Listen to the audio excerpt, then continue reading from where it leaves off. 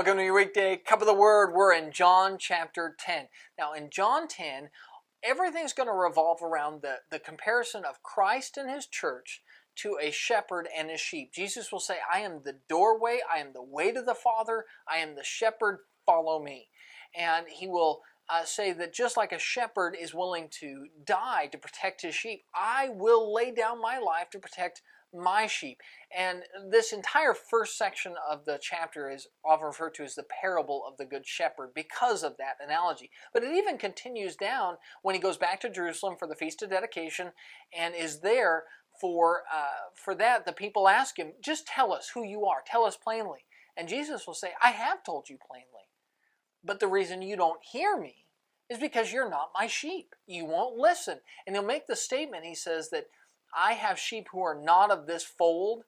And when He talks about sheep who are not of this fold, He's talking about not Jewish. He's making a reference there that His sheep will be both Jews and Gentiles.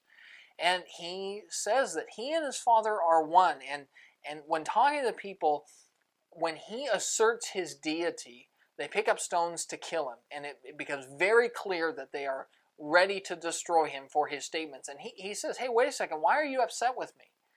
And they say, well, we're not upset for you for the things you've been doing, but for the stuff you're saying. He says, well, if what I'm saying is wrong, then I wouldn't be able to perform the miracles I've been performing. So which one is it? Am I a miracle performer who is approved by God, or am I somebody who can't perform miracles and not approved by God? Which one is it?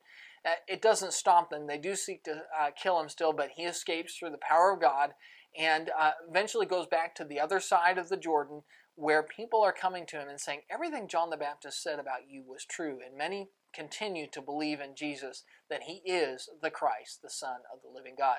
That's your Daily Cup. That's John chapter 10, and we'll see you tomorrow.